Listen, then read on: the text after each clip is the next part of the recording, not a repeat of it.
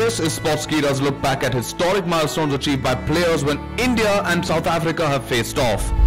Omar Henry became the first non-white player in the modern era to play cricket for South Africa. Sachin Tendulkar became the first Test player to be dismissed by TV replay. Javagal Srinath's 6 for 21 sealed a surprise win for India.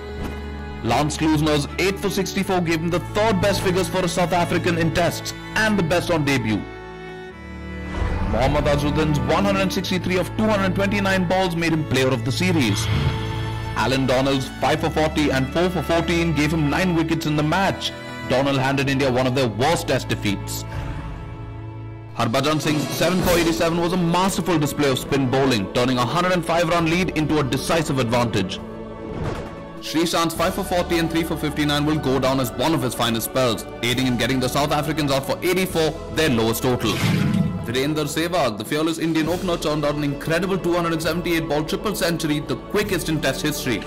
Dale Steyn's 7 for 51 and 1 for 14 was a joy to watch for all cricket lovers. His perfect length allowed him to produce in-swing with the new ball and reverse swing with the old. After losing the T20 and the ODIs, will India survive?